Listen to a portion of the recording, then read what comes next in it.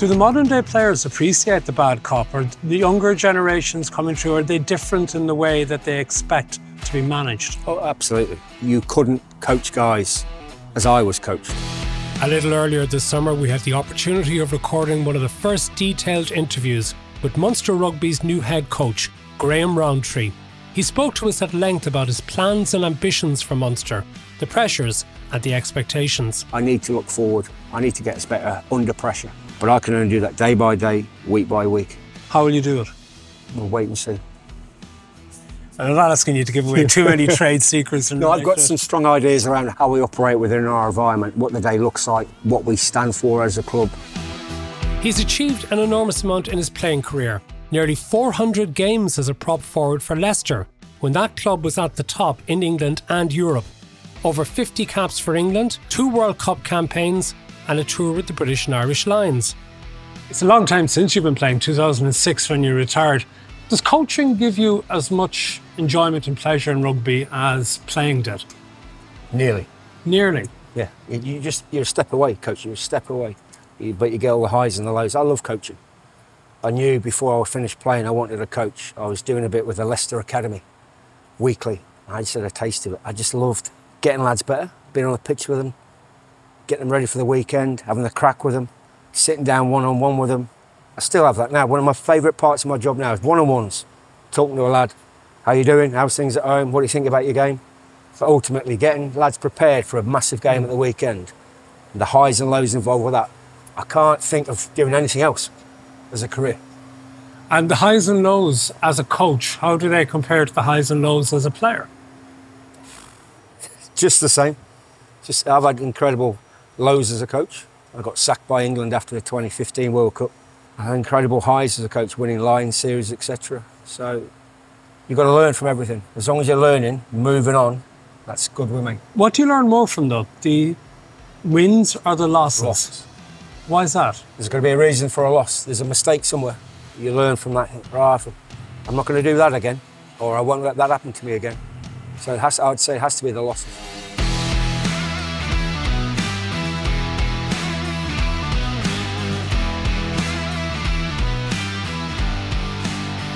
Graham, I was asking you about what you learned from disappointments and losses. So do you mind if I go back to 2 in particular?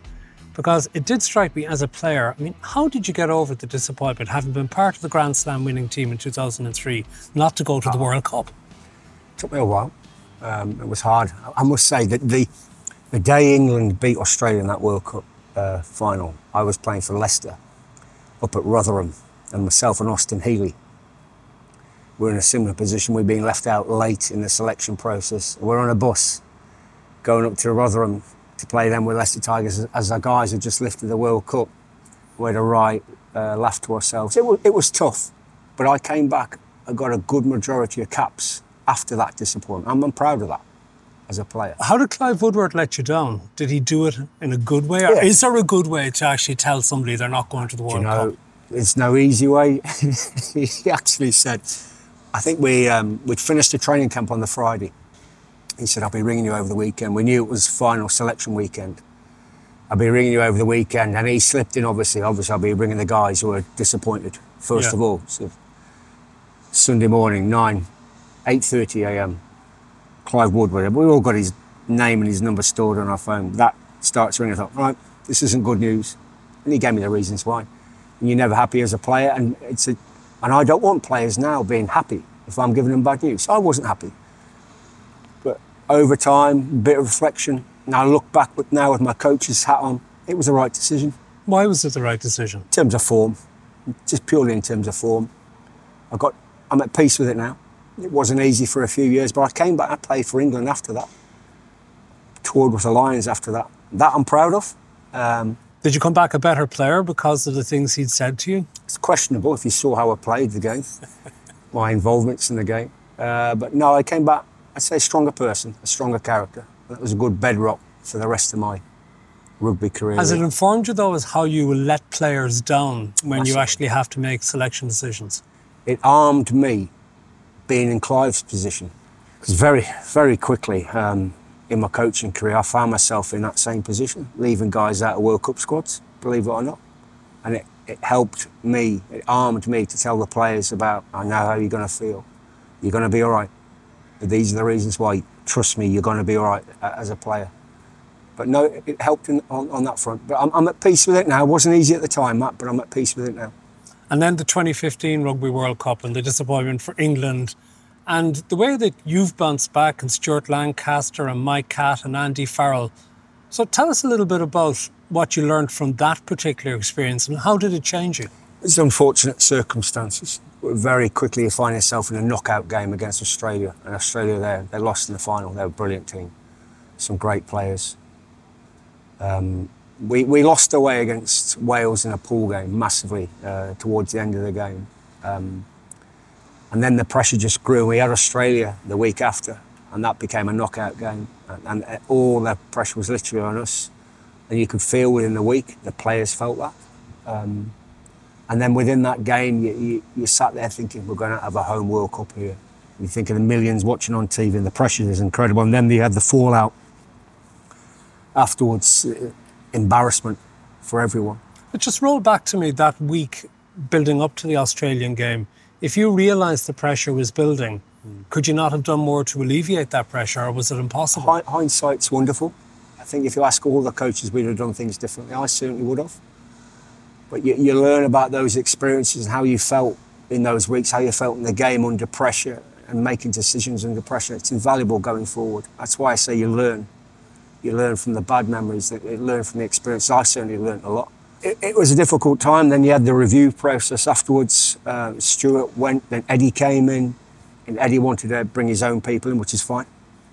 And then myself, Mike Catt and Andy Farrell found ourselves out of a job as well. Was it really fine though? I mean, was it not hurtful that he didn't want to keep you on? No, I understand. He wants to bring his own people in. Don't get me wrong. I wasn't cheering. I was shaking his hand and thanking him very much. No, it was tough, but that's his prerogative, isn't it? He wants to bring his own coaches in, and they clearly were great coaches. I can't argue with that. You've got to look forward, and we all did, and we all found ourselves. It was never the grand plan to all end up in Ireland coaching, but we're here now. You took a scenic route though, including Georgia. What did you learn from that? Georgia's wonderful. Have you been to Georgia? No. Tbilisi, it's fantastic. Real contemporary scene going on there. Nightclubbing, bars. It's a great country, good people. I took a job with Harlequins for a couple of years. Then I wanted something different, and that literally landed on my lap. Coached Georgia for a year into a World Cup. Experienced a different culture with different people. I wasn't based in Tbilisi. I'd go in there for 3 weeks, come home for a bit of time, and go back. And then we did the World Cup. But incredible experience. What was it like with the language barrier? Was it any more difficult than understanding people here in Limerick? It's easier than understanding a Cork accent, a fast-speaking Cork accent. No, I learned the key words, how to order wine, scrummaging. No, I learned key words, but there's a lot of guys would translate for me. Many Georgians speak 4 languages. Really enjoyed the culture, and it was an incredible experience. Another one where you learn how to coach, because what you say has to matter. So you've got to be very brief. And they're a different culture to the Georgians. They don't like being told, you're not doing this very well in a team meeting in front of the mates, where you could do that to a lot of lads here. So, no, you've got to do this better. A lot of the Georgians won't like that. So you learn about coaching styles, and you've got to keep things minimal because of the language barrier. They love scrummaging, don't they? They love their front row forwards and second rows. You must have been your element with that. They do. They love the wrestling. That's their number one sport. There's a lot of short, square blokes in the country. Let's agree that. Yeah, they do like scrummaging. It's a real culture. So, no, I learned a lot from them. When you came to Munster, though, how much did you really know about Munster? Because despite the fact that you'd played nearly 400 games for Leicester, you never played here in Thomond Park. I think you only played Munster once, was it, in that infamous 2002 Heineken Cup final? First thing that was mentioned to me in my interview here, the hand of back, allegedly. Allegedly, we all saw it. Allegedly. You weren't on the pitch at the time. No, I was subbed off by that point. No, I played against Munster pre-season. We played in a friendly at Welford Road before the 2000 European final. Keith Wood was playing, Cloesy was playing against. Came over to Welford Road as a warm-up game for that final. But I know I had a massive respect from playing against Munster. But I'd say more having worked with Munster players.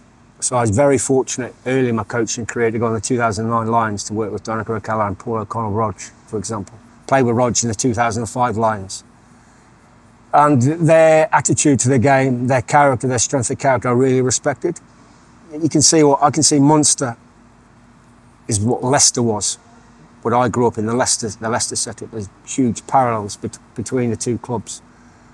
So to get an opportunity to come and work here, I jumped at the chance. What are the parallels between Munster and Leicester? What are the qualities that you see in Leicester that are replicated in Munster and that you want to build on? It's a working class town club. There's a humility within the people who support the club, and an expectation and a desire to get better. Just good people. It's the same as the people I grew up with at Leicester. It's that humility, working class. And I don't mean that disrespectfully. Good people who just want to do better in life. Grafters. Grafters. Brilliant, Matt. Brilliant. Grafters. Yeah. What about expectations, though? You used the word expectations there. There are big expectations here in Munster, and it's been a long time since we've won a trophy. So how do you deal with that level of expectation? Get us better. Get us better every day. Get the lads better. Win every week. Control the things that I can. That's what I can do, factually, within my job. I can control the lads coming through, how we train to get them better and win at the end of the week. There is a huge expectancy, and we're going to do better. We haven't won enough, we know that. Let's look forward. Why is that, do you think? Why has there been a degree of underperformance? It's not for me to look into too much at the moment. I need to look forward. I need to get us better. I need to get us better day to day. I need to get us better under pressure and win. But I can only do that day by day, week by week. How will you do it? We'll wait and see. I'm not asking you to give away too many trade secrets. No, I've got some strong ideas around how we operate within our environment, what the day looks like, what the lads are thinking about, what we stand for as a club.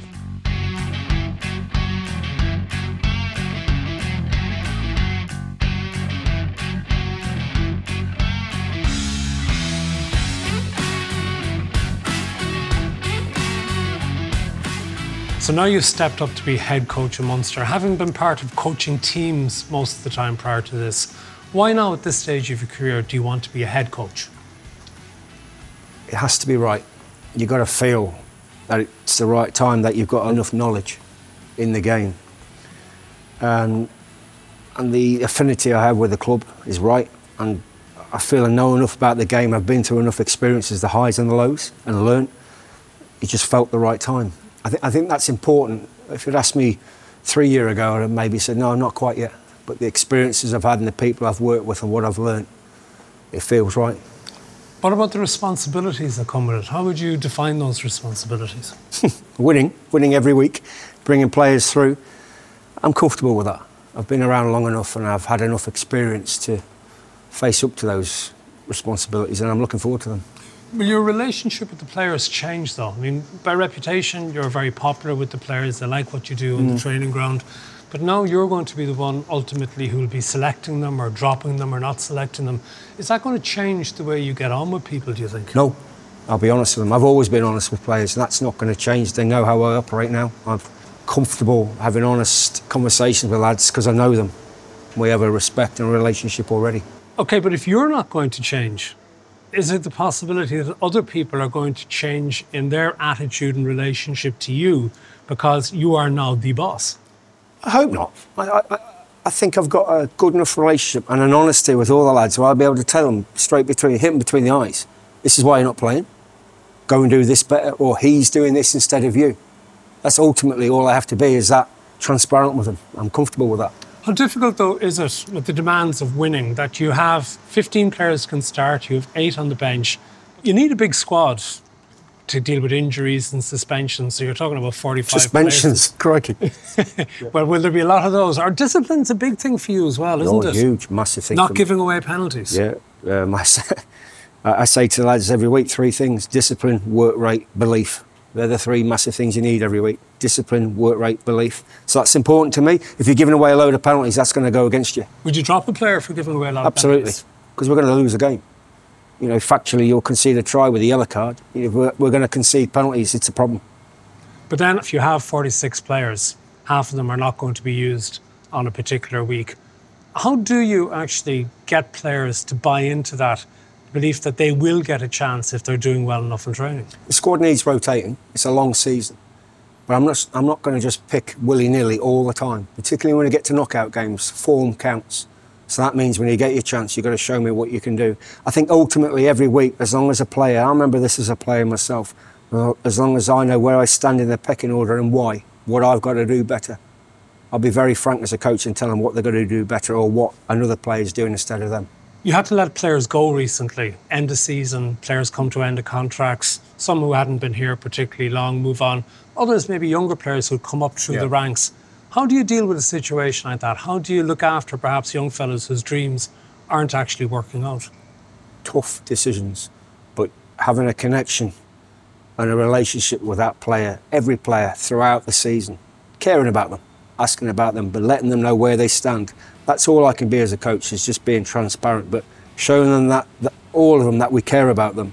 That's all that matters. It's never easy letting players go, but at the end of the day, they understand it's a business as well.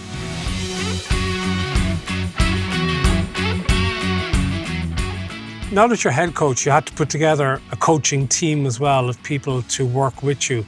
What do you look for when you're putting together that coaching team? Oh, good question. Lots of different things. Simplicity, a similar view of the game to me, good crack, and a history with the club that the guys will all know and respect. How important is that element of history, do you think? It's not the most important element, but it certainly helps with this club. That's how I wanted it to look. I want a lot of Munster to come out in how we play. Sorry, what is Munster as far as you're concerned? What is the definition? What makes Munster different to Leinster or Ulster or Connacht or to teams of England? Grafters. I like the expression of grafters. People who've played here understand the culture, the demands, the expectancy on the club. It's a huge following, huge province. So people who have a connection and understand that, that's important. But also guys who have a similar philosophy to the game as I do, and guys who will get on with me. What's the game about? Is it about entertaining? Is it about winning? Is it about doing your best? It's winning. It's winning. Simple, winning. And the game now is a possession game. It's about keeping hold of the ball in the right areas of the field, because you know it's a highly analysed game. Teams are looking at each other. Defences are better than ever before. I think of when I played the game, we didn't have defence coaches, but now there's defensive structures that need breaking down. We're all about winning. Come back to me about the coaches you've picked who have a Munster heritage, but how well do you know them? How are you going to develop relationships with them to get them working with you to get the objectives delivered? Personally, I don't know them that well, but I've done an exceptional amount of homework on them from players who've played with them and coaches who've worked with them. It became very clear early on in the piece when I started speaking to them that they were the right people. But I'm looking forward to having a tight group and getting to know them better. What happens if personalities don't gel? How do you deal with a situation like that? And this goes with players as well as with coaches. You're never going to gel all the time. And you want healthy conflict. And I think that's my job as a head coach, is to manage that. I don't want anybody sat in the corner being frustrated, but on the other side, I don't want a fight in every coach's meeting. No, that's up to me as a coach to manage that and to get the best out of these guys. You've worked with many big names in world rugby over the years. You've had coaches like Clive Woodward, Ian McGeek and various others. Who would you have learnt the most from? Who do you think would inspire you the most that you might want to emulate? I've took a bit from all of them. From McGeek, and I worked with him early in my coaching career. His warmth. I mean, I played under him as a 97 line, had the guy next to him called Jim Telfer. And they were good cop, literally good cop, bad cop. I learnt a lot from that dynamic. Geach is a proper carer as a coach. Warren Gatland, less is more is his mantra. Gets the best out of his players. Less is more in terms of meetings, in terms of training load. I learnt a lot from him. Martin Johnson, Andy Farrell. Stuart Lancaster, that dynamic. Faz is the reason why he was captain of Wigan at 19. He's a true alpha male and a great coach. I learned a lot from him. He's younger than me, but you know, I'd say all of us who work with Faz have learned a lot about how to deal with players, how to be firm with players. But he has an incredible warmth as a man, and he's doing a great job with Ireland. So I learned a lot from him. On top of all of that, Matt, I'm going to be myself, and I'm going to trust my gut instinct. Do you have the bad cop in you yourself, or will you have somebody else to do that for you? Trying to suppress the bad cop constantly. I have, and those emotions I've got to control. But no, I have, and that can come out appropriately. Do the modern day players appreciate the bad cop, or the younger generations coming through, are they different in the way that they expect to be managed? Oh, absolutely. You couldn't coach guys as I was coached. You couldn't have a Jim Telfer now, could you? Oh, I'd say you'd have to balance him up. And that's nothing against Jim. He did an exceptional job. But he was product of his time, maybe? He was. And I don't have to coach as I was coached. That's important as well. You've got to be yourself. But the bad cop can come out, but if it comes out every week, it becomes a dog. Like this dog barking in the corner, eventually you stop listening. You ignore the dog. But if it's a big dog that comes out every now and then, they'll listen. You've got to save those moments. The hairdryer, save that for when it's appropriate. Otherwise, it's just not powerful. Do you have objectives set for your first season? From? As in, are you saying we are going to win a trophy, or are you going to say that's a hostage to fortune? Get the lads better every day, win the next game. How about that? Game by game basis? Why not? Because I can control that. If we get that right, get the day right, get the week right, get that game right, we'll win. That leads to trophies. You used the Joe Schmidt expression earlier, controlling the controllables. You look horrified when I say Joe Smith. Joe didn't invent that saying. I love Joe Schmidt. I read his book, fascinating book. No, that's all we can do day in, day out. Be yourself, control what you can. And what are the controllables as far as you're concerned? How we train, what our environment looks like, what the lads are thinking about, keeping things simple, what we stand for as a club. What are the uncontrollables? Opposition, media scrutiny, it goes with the job now, injuries, bans, illness, COVID, pandemics, you name it. I'd say there's a few there for you. What do you think of the perception, and this is one that Munster fans may not like, but that Munster has fallen to number 3 in the rankings in Ireland, and Munster is now behind Ulster as well as been behind Leinster? We did lose to Ulster by a big scoreline in our last game, so it's difficult to argue against that. Again, it's controllables, isn't it, Matt? Perceptions, I can't control that. I want us to be the best team in, well, the best province in Ireland. That's all I can strive for.